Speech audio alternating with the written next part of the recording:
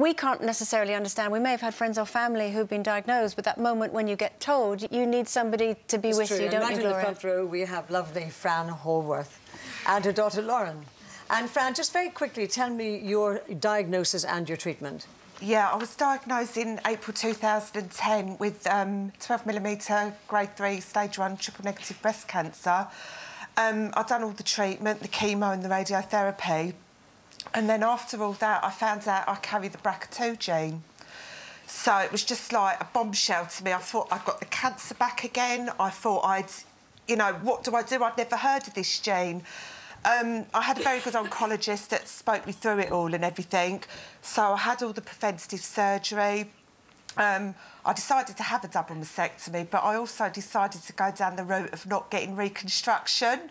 Oh.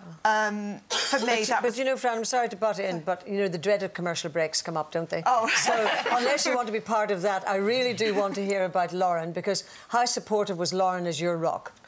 She was massively supportive. She is my rock. She is my oldest one, and I'm just so proud to be her mum. You know, I'm just... And I'm sure she's very proud to be her daughter. Of course. What did you do for Fran, for your mum, during that time? Silly little things, like you do your nails, your makeup, silly little things for your mum. And then when I had my 6th chemo, I didn't feel too great, and she just sat there with me and just held my hands and stuff like that. It's a beautiful rock at that, so well done you for cooking so well. And well done to Lauren.